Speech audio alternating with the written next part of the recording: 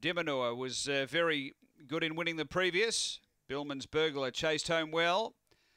This is race 3 of the day. Track cleared and the green light activated.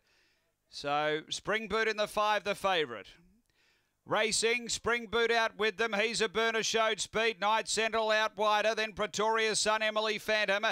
Gladys Lillian, Boss Nova Joe well back. And also sneaking in behind them is He's a Burner. But clear is Spring Boot over Boss Nova Joe. And Spring Boot beats Boss Nova Joe. Third Night Sentinel. Then He's a Burner. Gladys Lillian, Ike the Viking. They were followed by Emily Phantom. It would have been one of the last ones in. Pretoria's Son, probably a length or so behind it. The time here, 16:72. So Spring Boot was really happy to hold its line in the centre of the track and has been too good here. Was easing in the market, got out to Black Figures Fixed in the end, but has been